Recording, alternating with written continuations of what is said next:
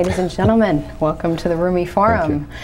Once again, we're very, very, very honored today to have Dr. Robert Pape with us, here to speak on his new book, Cutting the Fuse, The Explosion of Global Suicide Terrorism and How to Stop It.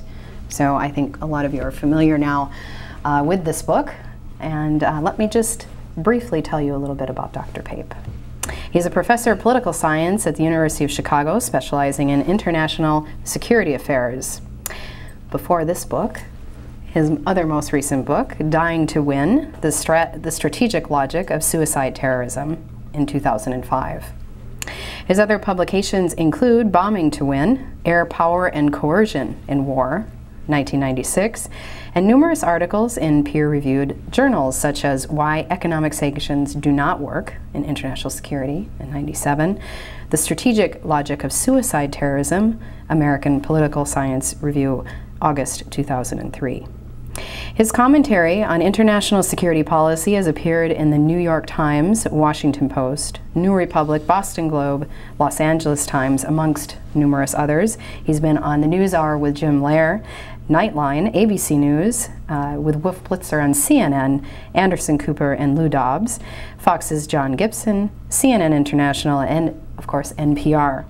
In recent years, he has spoken to numerous universities, many political and government agencies, including, amongst many, Office of Secretary of Defense, Department of Homeland Security, FBI, Counterterrorism, National Counterterrorism Center, the Australian Parliament, the International Atomic Energy Association, among, as I said, many others, and many policy and journalist and community groups as well.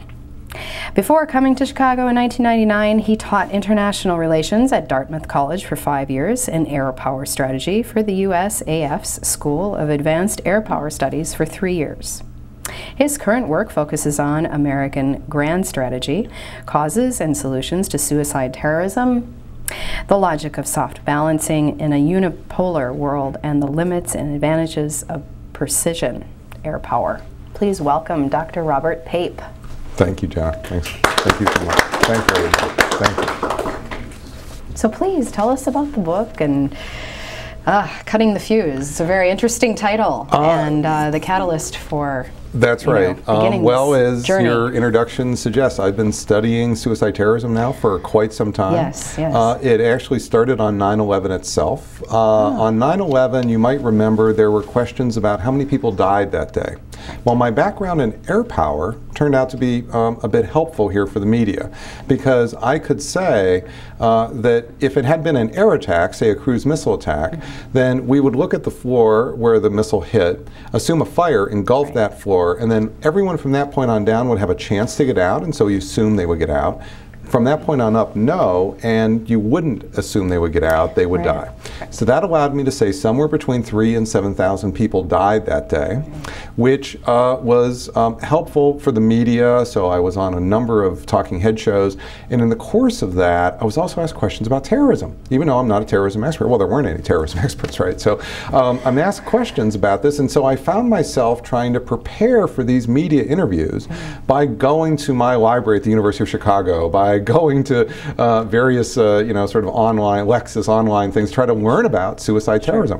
And what am I looking for? I'm looking for the history of suicide attacks. I'd like to know, as a social scientist, well, who does a suicide attack and who doesn't do a suicide attack?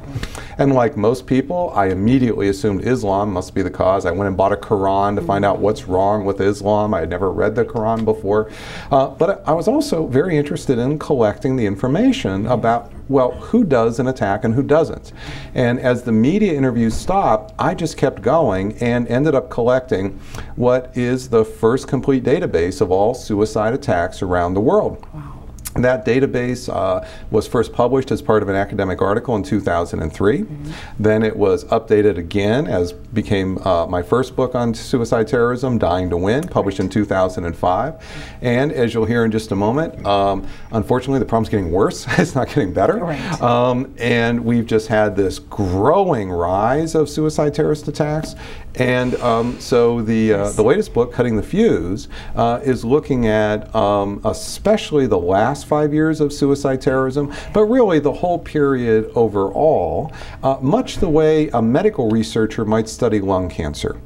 You see, suicide terrorism is the lung cancer of terrorism. It's the most deadly form. It's the #1 killer.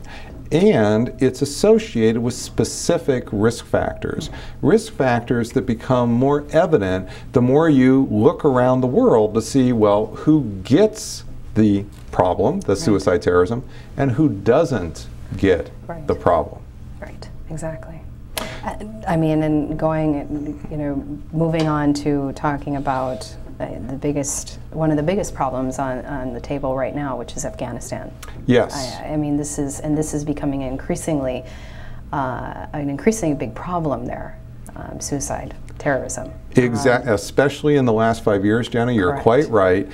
The findings overall, so we have now studied 2,200 suicide terrorist attacks. 2,200. In the last 5 years, there have been over 1,800 suicide attacks. If we go back and look at the period 1980 to early 2004, we'd only see 300 suicide attacks. And then from 2004 on, again, it's over 1,800. So it's obviously become a very popular strategy. Yeah, but why? Exactly. Why? Most people say, well, Islamic fundamentalism, that must be what's underneath it. Well, wait a minute. Have we really had a 6-fold increase in the number of Islamic fundamentalists in the last 5 years? Especially if Islamic fundamentalists are supposed to be killing themselves to do the suicide attacks, you see? Is that really what's going on? Well, when you look at the data, what you see are lots of non-Muslim suicide attacks. For large parts of the last 30 years, from 1980 to 2005, the world leader was not an Islamic group. They're the Tamil Tigers in Sri Lanka, a Marxist group, a secular group, a Hindu group. Lots of secular Muslim suicide terrorist groups as well, such as the PKK in Turkey. So what do they have in common if it's not really religion? It's they responding to a foreign occupation on territory that the terrorists prize. Not quite every attack, but over 95% of all suicide terrorist attacks around the world since 1980 are triggered by a specific circumstance in the world. A foreign occupation on territory the terrorists prize. That's the smoking of suicide terrorism. Just as smoking triggers lung cancer, foreign occupation triggers both secular and religious attackers. So you asked about Afghanistan. Afghanistan is a prime example, Jenna, of this particular logic at work. Before we toppled the Taliban in 2001, the fall of 2001, do you know how many suicide attacks were in Afghanistan's history? 0. Not a single one. And then something interesting happens here. For the first few years of the occupation, there's only a teeny tiny number. Remember, that was the good war. There's no talk of the Taliban on the march or anything like that, right? There was the good war. Everything was going great. Suddenly, 2006, an explosion of suicide terrorism pops up at nearly 100 attacks that year, and they stay up that high. They have been that high just in the last year, even with Obama's surging of more troops. In fact, the more troops we put in, the worse the problem has gotten. But why? What happened in 2006? What explains this sudden spike up, right? Well, the key thing you need to know is that in those first few years when we were, quote, occupying, we weren't spread around the whole country. We just had a few thousand troops in the country in Kabul, in the capital city. Why? They were protecting Karzai from being assassinated. That was their mission, their #1 fear. Then starting in October 2003, the UN gave us a mandate to spread forces around the rest of the country. And the military organization, the International Security Assistance Force, it's called ISAF, that developed a brilliant plan, as staffs will. Stage 1 was to put troops in the north, our friends, the Northern Alliance. Let's go to our friends. Stage 2. The west of the country, more friends. Then starting in early 2006, they go to the south and the east of the country, the Pashtun homeland. That's when the suicide terrorism explodes. That's also, if you look at the details of the attacks, 83% of the suicide attacks in Afghanistan are directly against American and Western combat forces in the southern parts of the country. Who's doing the attacks? 90% of the attackers are Afghan nationals. And they're not just any old Afghan nationals, they're Pashtuns, that is, from the local areas immediately under the occupation. So it's no wonder that as we put more and more troops into the southern and eastern part of the country, we're getting more resistance to the occupation, and it's kind of a feedback loop. It kind of feeds on itself. The more terrorism, the more we've tried to solve the problem by putting in more ground troops, but we're producing more terrorists than we're killing. So, the solution? Well, I don't think we should simply cut and run and withdraw all American combat forces in a few months and just simply avoid the problem that way. Why? I think we do have important interests overseas. I think we have important obligations for stability overseas, especially since we've caused so much instability by inserting troops. Nor do I think we should simply stay and die. The longer we stay with our ground forces, the more terrorists we're producing rather than killing. So this is not a good business model, so to speak. That's what it sounds like. Yes. The better solution is a middle ground strategy I call offshore balancing. It's a strategy that relies fundamentally on offshore military power, not onshore military power. That offshore military power could be air power, could be naval power, could be rapidly deployable ground forces that went in and out, but should be used judiciously, only judiciously, because after all, if the ground forces are provoking and producing the terrorists, the more we shift offshore, the more that in and of itself will simply cut the fuse, and those terrorists will simply dry up. But what happens in the meantime while we're kind of transitioning? We should use economic and political tools. Economic and political tools to empower local groups. Local groups, I don't mean at the national level. I don't mean to give Karzai or the president, who's essentially someone the CIA picked to run the country, more and more political power, because it's not legitimate. It's just fundamentally illegitimate. What I mean is that we should use economic transfers to reconstruct large parts of Afghanistan, and actually to even provide local village level groups with the ability to defend themselves. And aren't we already doing that in some respects? I mean, isn't there money and funding going into these? I mean, USAID is there working on programs such as this? We are, and it's about 1% of our effort. Right. So what I'm calling for is not truly the use of a new instrument we've never ever thought of before, but a rebalancing. Sure. You see, we spend $100 billion a year on Afghanistan. $100 billion a year. Think about that for a moment. Yes. Okay. It's hard to think about. Somewhere around 100 million. I didn't say a billion. 100 million is USAID money, that money that you're describing. So just think about the balance here. It's so far out of whack. Now, it's true there's also some other economic tidbits that are occurring as well, not just USAID. That's a more prominent one. And so it's you might, if you stretch it, be able to find that about 1% of our budget is being spent this way. But if you're spending 1% the right way and over 90-some% the wrong way, producing more terrorists than you're killing, it's the wrong balance. So I'm calling for a fundamental shift in that balance. Right. So how is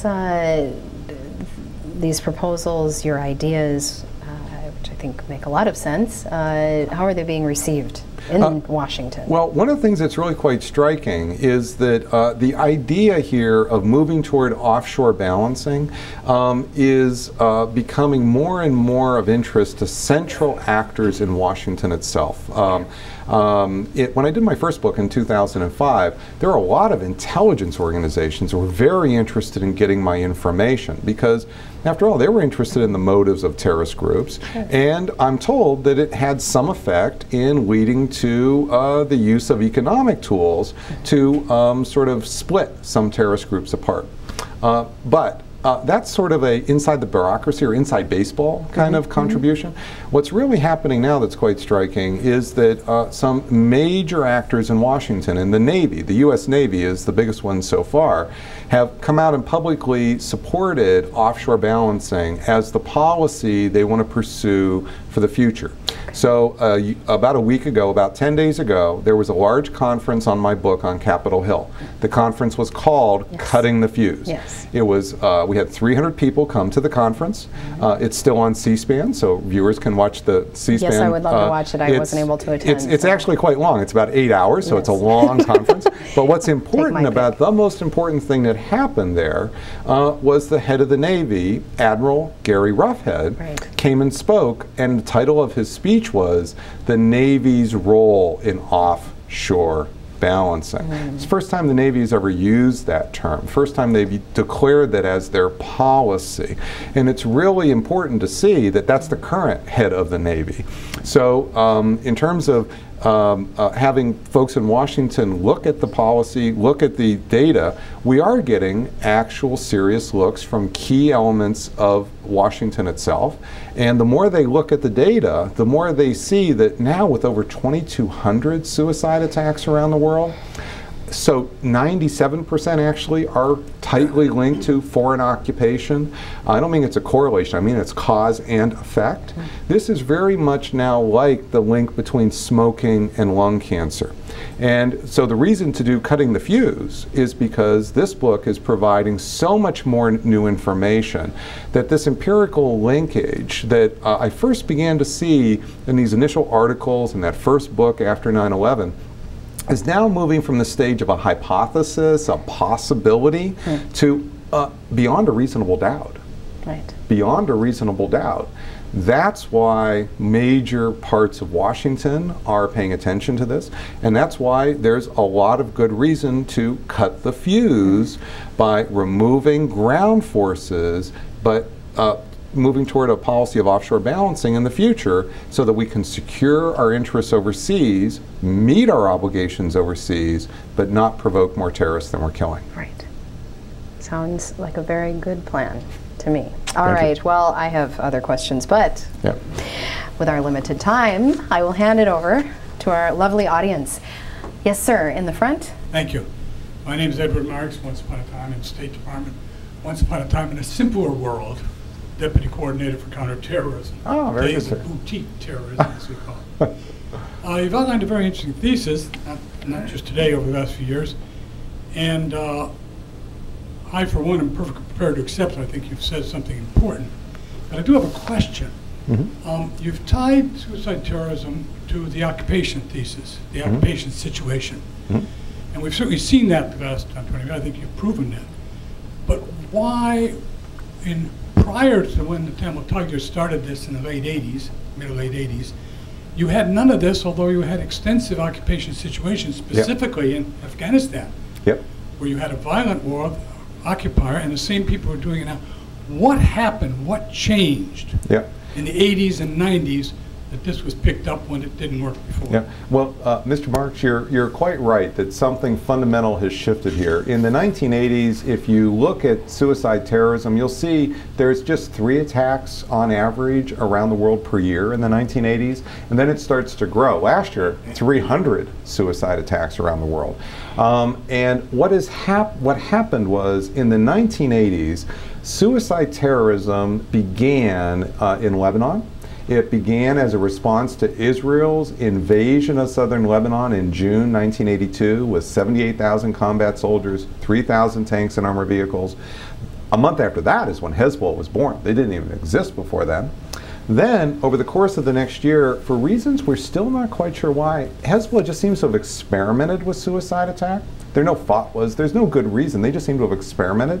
And the 4th attack that they did was the famous suicide truck bombing of our U.S. Marines in Beirut in October 1983, killing 241 of our Marines. The same day they hit the French, killing 58 French soldiers. Well, Ronald Reagan, no pacifist, decided as a result of that attack to withdraw all American combat forces from the country. Really, in just a few months, pulled everybody out. And that event, that key event, is what got terrorist leaders' attention.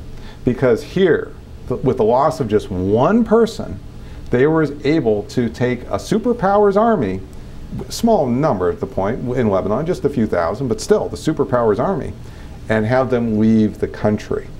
So in terms of resistance to occupation, that example stood out. Now, it's still just one example, but that's what led the Tamils to experiment with it. We know in detail because it was the other way around. So that's what led the Tamils. Their first attack was trying to carbon copy the truck bombing in Beirut. It was actually, we know it was supposed to be a carbon copy. That attack is what encouraged Hamas leaders later on to start to use suicide attacks. That attack is what bin Laden says is gave him the idea for a suicide attack against the United States. And it's just that one attack. I mean, it literally is the case that you saw one example of an extreme political outcome as a result of suicide terrorism. And what's also interesting, though, is that it was limited to responding to an occupation. Because did Hezbollah suicide attackers follow America to New York? No, they didn't. Did they follow the French to Paris? No, they didn't. Israel withdrew first to a 6-mile security zone of southern Lebanon in 1986, and then in May 2000 from the whole country, its army withdrew from the country as a whole. Hezbollah suicide attackers didn't even follow the Israelis to Tel Aviv. Since May 2000, there's not been a single Hezbollah or even Lebanese suicide attack, not even in the summer of 2006, when we had a 3-week air war between Hezbollah and Israel. So just think about that for a moment. If this is supposed to be a bunch of Islamic radicals looking for any old excuse for a quick trip to heaven, we should have seen hundreds of Hezbollah suicide attackers then. But what I'm trying to say is that as much as that event, that famous truck bombing caused Reagan to pull out, change his policy, as much as that event sent a message around the world that suicide terrorism could be used for defensive purposes, as a good resistance strategy to a foreign occupation, it stopped there. That's where it has really developed today, and that's why we're seeing it slowly become the new way of resisting occupations. Yes, sir, in the back. Especially now that we have Petraeus in Afghanistan, and he's kind of espoused this doctrine of clear, hold, build for counterinsurgency operations. And we have things like the provincial reconstruction teams operating in Afghanistan. Do you view this general counterinsurgency strategy as something that's positive, as something that's negative, that something needs to be tweaked? Is it just, like you said, a matter of degree of economic support? How do you actually do that? How do you actually secure areas and hold areas without the kind of ground presence that we might have in Afghanistan, and these sorts of questions? The other question that I have is, there does seem to be an increasing reliance on drone attacks, for example, in Pakistan, or special operations forces going in and out very quickly. Is that in line with what you're suggesting, or is that something that is kind of antithetical to what you're suggesting?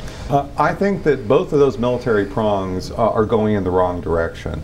The counterinsurgency idea, where you put in military forces to grow the ink spot of control, is exactly what's growing the Taliban. From 2001 to 2006, we weren't doing counterinsurgency. Remember, I told you we didn't start to go into the South until 2006. And how much territory do you remember hearing about the Taliban controlling in 02, 03? Remember, that's the period of the good war. The Taliban controlled nothing in 2002, 2000. They start to control territory after 2006, in 2007. That's when they start to gain the momentum. Why? Because we're pouring troops into the south and into the east, and what we're doing is we're fueling a lot of animosity, not just among the Taliban, the religious Taliban, the Sharia courts and everything that you hear about the Taliban, but among the local population, because they don't want these foreigners in their midst. That's, so the counterinsurgency doctrine itself, this idea of growing the ink spot, is itself a core part of the problem. But I don't think we should be replacing mass boots with mass drones. You see, mass drones can also kill large numbers of people, can also inflict collateral damage, and in fact, the more you use mass drones, you're almost inevitably going to produce more collateral damage. Why is that the case? It's because at any point in time, there's likely only to be 1 or 2 important targets. So if what you say is, oh, I just don't want to hit 1 important target, I want to hit 10. I want to hit 30, I want to hit 50, you necessarily are going to go to 2nd order targets, 3rd order targets, 4th order targets. This is the way air campaigns are. And so the more mass you use, the more you're drawn to less important targets, and the more those less important targets are often going to have be situated near civilians and cause collateral damage, and the more you're just likely to make mistakes, by the way. Think you've actually got someone dead to rights when in fact you're just killing an ordinary civilian. We may think that they're a terrorist, but we're certainly not arresting them, we're not prosecuting them, and so forth. So no, offshore balancing is not about replacing mass boots with mass drones. Why? Because again, we take the ground forces away. We do this over a period of a few years. We take them away, the terrorists dry up. That's what we're seeing in Iraq. In the last few years in Iraq, notice how we've pulled out 100,000 ground forces. What's happening to the terrorists in Iraq? They're down, the suicide terrorism, the key terrorism, is down 85%. They're drying up. Why don't we do mass drone attacks in Iraq? Because there's no terrorists to kill. You see? So it's not because we're having this technical fight or tactical fight of mass drones versus mass boots. No, it's because Iraq's getting better and better and better the more we've withdrawn the ground forces, and we're shifting toward this policy of offshore balancing there. Yes, sir, in the front. My name is Ziad Al-Haddad. I was the former Director of Operations at the World Bank. And therefore, naturally I go toward the development side of what you were saying. I wish the common sense and the kind of research that you've done, I want to read your book to know more about it, will pervade in the future, because there's a lot of sense in what you're saying. But on the development side, let me explain something here, and I'd like your comment on that. Okay. What I call the disconnect between the development paradigm and the political horizon. All right.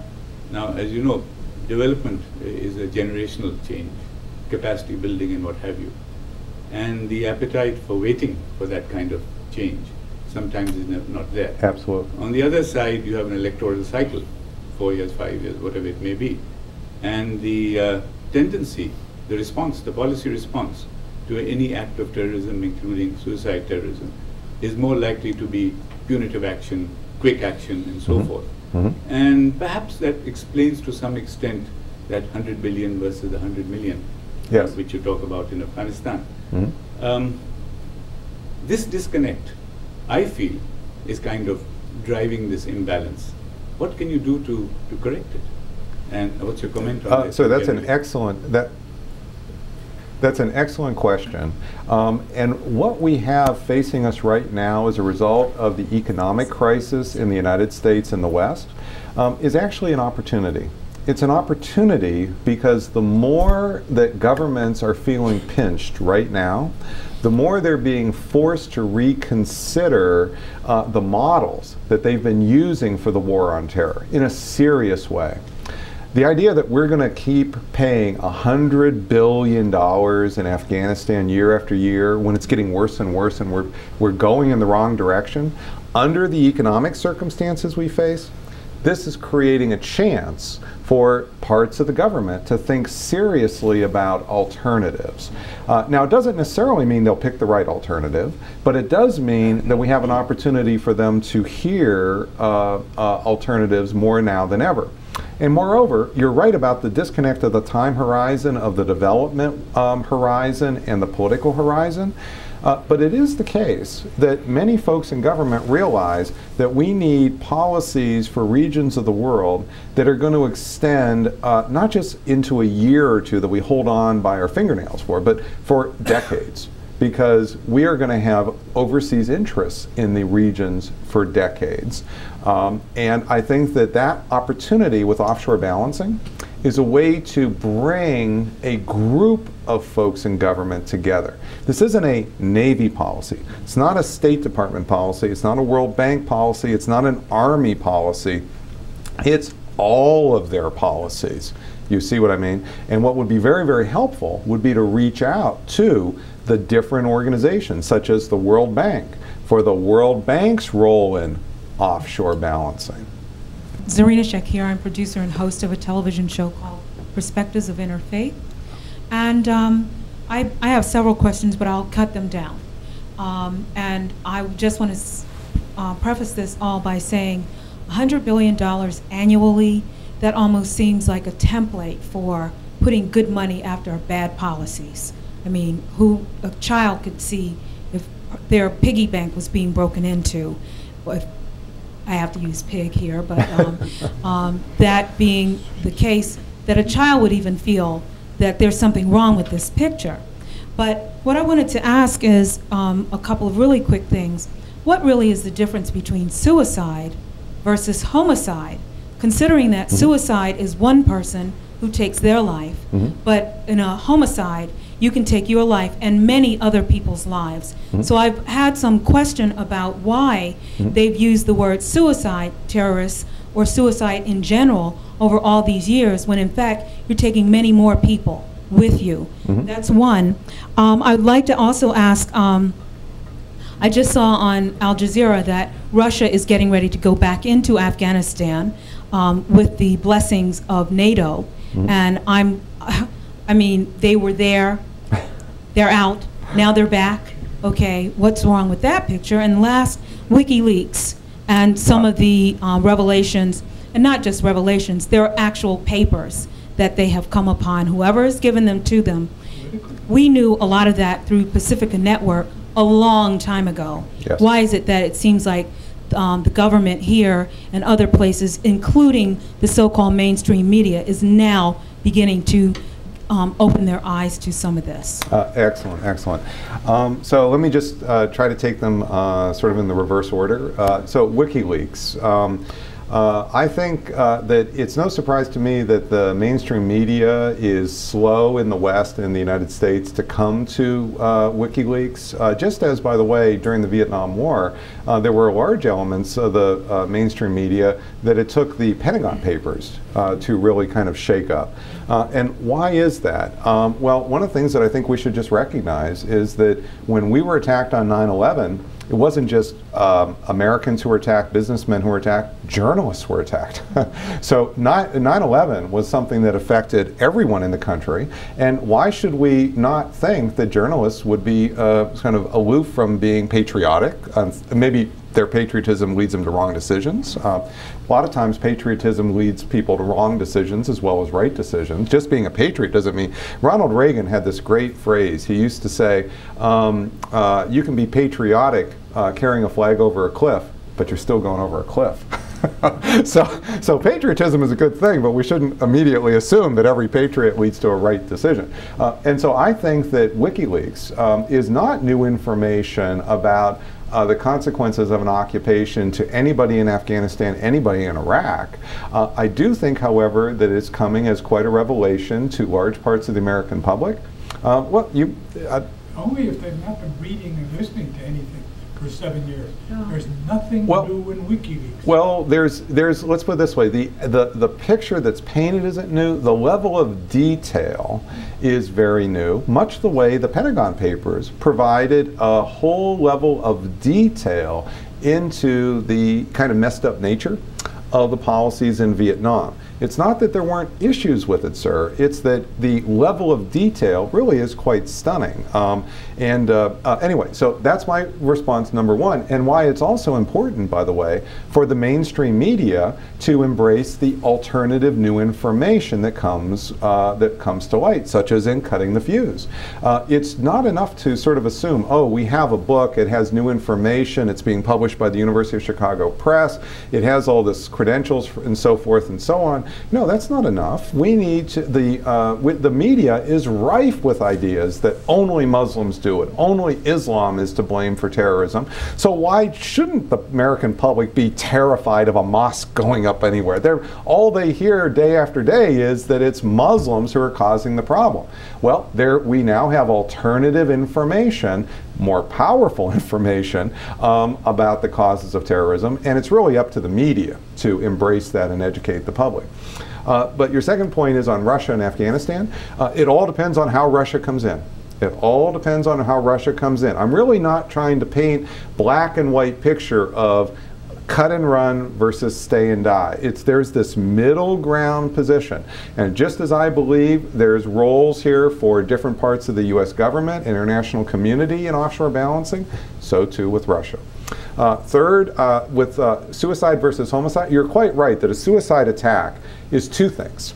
It's killing yourself and murdering somebody else. That's what's really, and the purpose of the suicide attack is really the murdering part.